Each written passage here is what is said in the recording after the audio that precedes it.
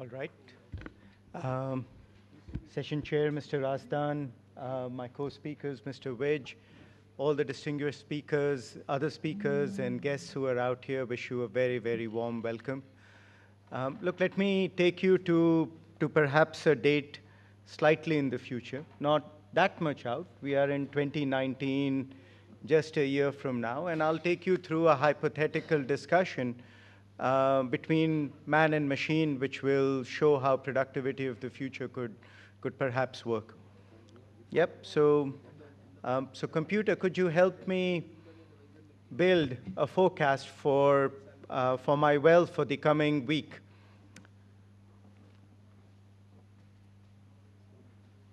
Please set the target production to 370 barrels per day. Actually, I think I'm missing voice out here. If you would give me 1 second.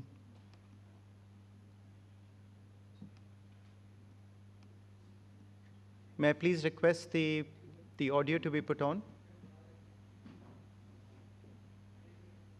I'm sorry, we had tested this 5 minutes before the session started, but looks like we're still having problem with audio. We come back to it. Okay. Look, we'll come back. Yep. So essentially what the session was a session between a man and a machine talking about how production optimization for a well in the future could work. You would literally be, the way you would talk to Siri or Alexa, you would be having a discussion with the computer, optimizing your well as you went along. And these are very, very real technologies at the background. A lot of the information on optimization on the capability is available, and you will see the product being launched later this year and out in the market with significant capability coming out in the future. So it was very, and we tested it previously, but it's not coming about now.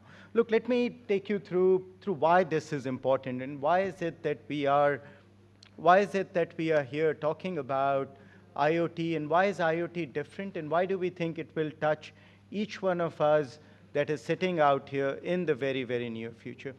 If you go out to Europe and you have a chance to go to Munich, you will go visit the BMW museum and the headquarters out there. You will see cars that have been built over nearly 100 years, beautiful pieces of engineering, everything working amazingly. You could take a car from 50 years ago, 70 years ago, still go down the highway. Yeah, it's a company that is making a lot of money. It is doing very well if you look at it today. Yet, if you are the CEO of BMW, you're having sleepless nights. Because everything that you have done over the last 100 years may not take you even to the next 10 or 20 years. And the reason for that is you've got Google, which is coming up with cars that don't need drivers. Yeah, with cars that will be done very, very differently. You've got Uber coming up with, you don't need cars at all. Yeah, you just share everything. And then you've got Tesla, which is saying the combustion engine is no longer needed. Yeah, and this is how data is going to change, because data has been, and IoT has been at the center of this journey. Yeah, take a look at most of us who came out here, sat in our cars, put on Google Maps. Google Maps is IoT. It's got a device, and it's got data which is working in the back end, coming and giving you an optimization, which in this particular case is a journey optimization. The applications in the industrial side are much, much bigger, and they all relate to a digital transformation on the energy front, on the industrial front, on the oil and gas front. And the pie is much bigger than it is in our personal worlds, to a scale which is 10 to 20x, according to the experts. Yeah, we have assets in tens of billions in the world, many of which are unconnected in the industrial world. People, services transformation alone can provide $20 to $30 billion worth of productivity and related improvements, process improvements. Then you think about the ecosystem. By the time you try to bring this experience that has happened in our personal worlds into the industrial world, we can all see what the possibilities of the future can be. And specifically to the oil and gas industry, the entire experience from molecules to megawatts, whether you're talking about upstream pipelines or whether you're talking about downstreams, the IoT world will touch all of these spaces in a very, very real way in the next 2 to 3 years. Yeah, the presentations that you will see in the future will not be something and examples from other industries, but more and more examples from our industry that are very real, very happening right now. I'll give you one example that is GE and Baker Hughes GE's example, which talks about some examples that are specific to the oil and gas industry. I won't bore you with the details. I know there are many out here who are not from the oil and gas industry. But the wave of the future will be an app-based world in the oil and gas industry, where you start to think about products like, say, you've got assets of a variety of different nature. Yeah, asset optimization, asset management, all as an app-based applications. Very easy to use, very simple, straightforward, that start to give you machine health, machine monitoring, how do you optimize those machines, how do you run your plant at an optimum way, all of that in a continuous basis in a very, very real time. We've got products that are around corrosion, around process management, around production optimization, which is IntelliStream, Reservoir, which is Joule Suite, and then finally a whole product around ServiceMax, which is optimizing a service person when he or she goes out in the field to do things. And all of these are not applications in the traditional IT sense where you are looking, which is what the world of SAP and Oracle and PeopleSoft is. These are applications where machines and humans come together to deliver solutions that are very, very real. Yep.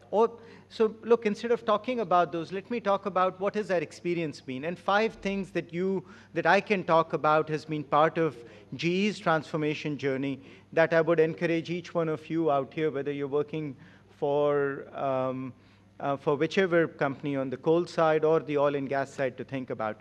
First is the power of data analytics. Start to think about data analytics in a very, very big way. Yeah, start to put together teams that understand data analytics. Start to put together your way of collecting information.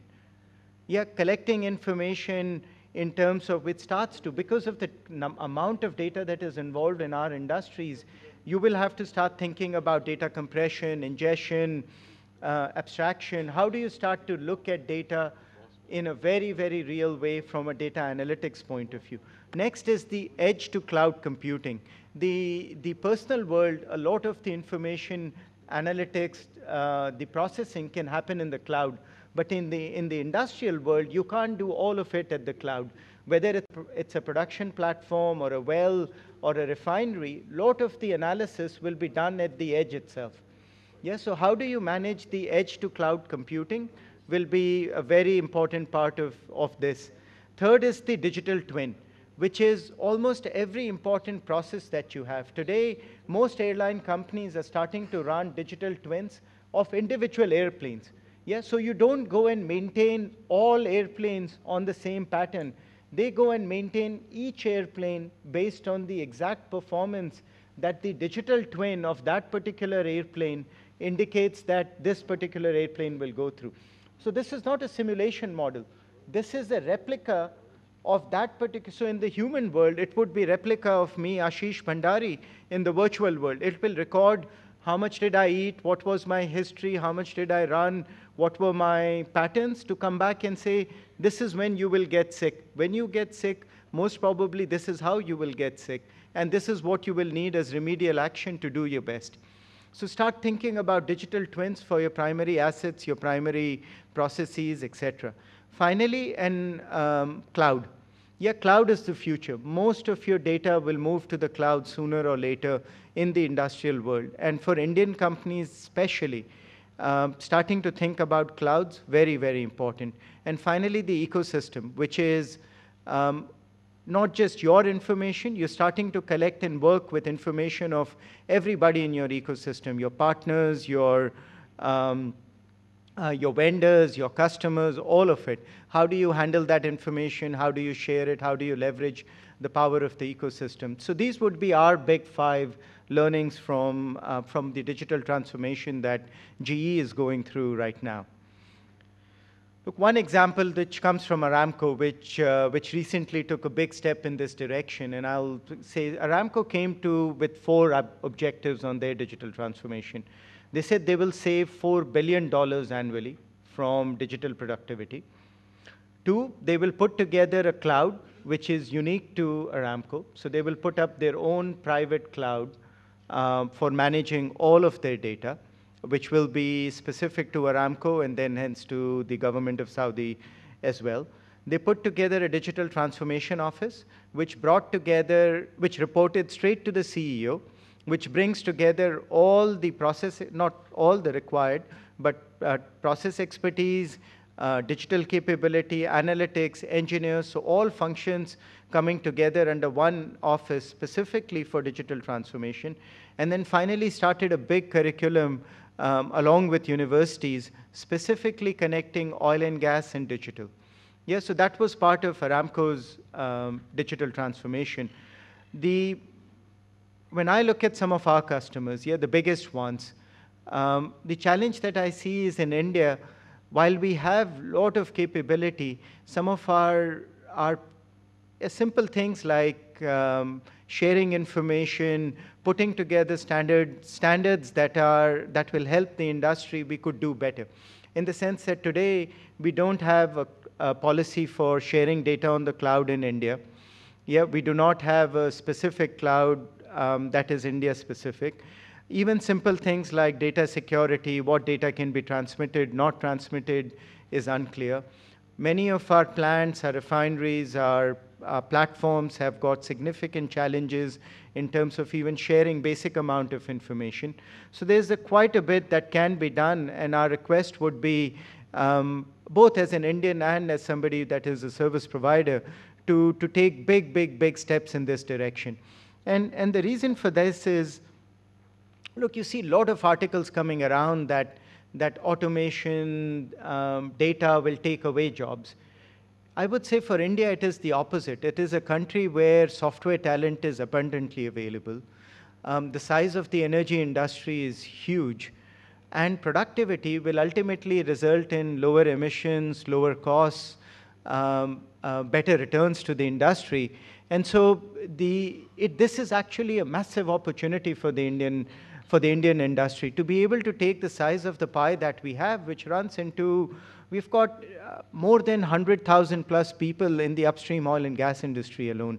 By the time you take into account fertilizers, petrochemicals, this is the energy industry, what we call as the pseudo oil and gas industry, is one of the largest employers in the country.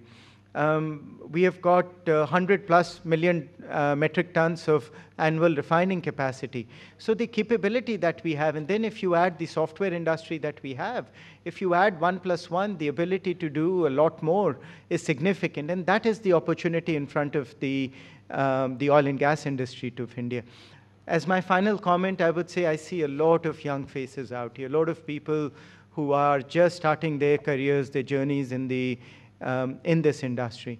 I'll go back to maybe my dad worked for sales, so I grew up in small towns in India, and he was a mechanical engineer, which means he would be called at all times, late at night, because of problems that would happen at the plant. That doesn't happen today. Yeah, and the experience, the pay scale, etc., of what happened 30, 40 years ago is not what's relevant today. My first job out of engineering was a field engineer role with Schlumberger. And again, what that role typified in that industry in that time is not what will happen today. Yeah, if you want to be successful and be at the top of your industry as you look at the next 5 to 10 years, you have to be able to take the knowledge that you have learned as a petroleum engineer, mechanical engineer, electrical engineer, to be able to connect it to the ability to solve problems. Yeah, your ability to connect it to software, to understand data analytics, and start thinking about the app world.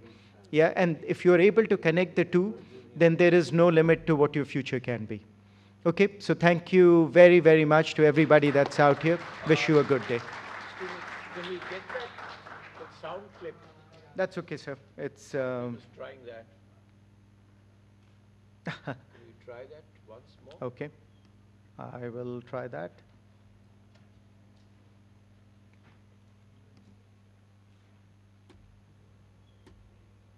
Let me know what the target production you plan to set. Okay. Please set the production to 370 barrels per day. Target set. Thank you, computer. With this production target, what does my forecast look like? This is how the production looks like.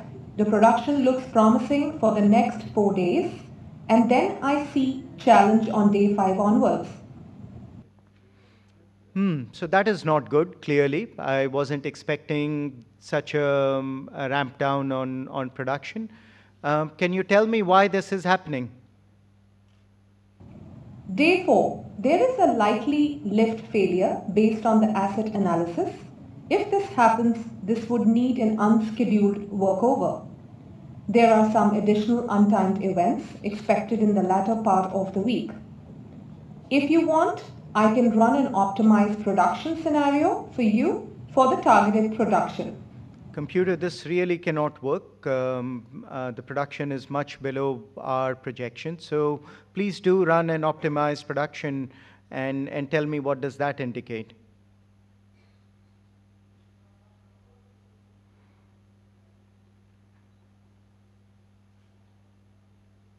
I need to optimize the production for the current pump and watch out for signals of the lift failure. Based on the assessment, I recommend a short planned workover on day 4 and then optimizing the lift sizing at workload identified. Look, this is much better than what it could have been. Can you tell me what is the cost of doing this? This would cost an additional $10,000 for the workover. Okay, $10,000 to get back to targeted production. The return looks like is in a day itself. This makes a lot of sense to me. Would you please lock in this enhanced production curve with this short planned workover on the 4th day, and put this planned workover in our maintenance cycle, please? Thank you. Okay, so this was the beginning which you could not see. So thank you very much.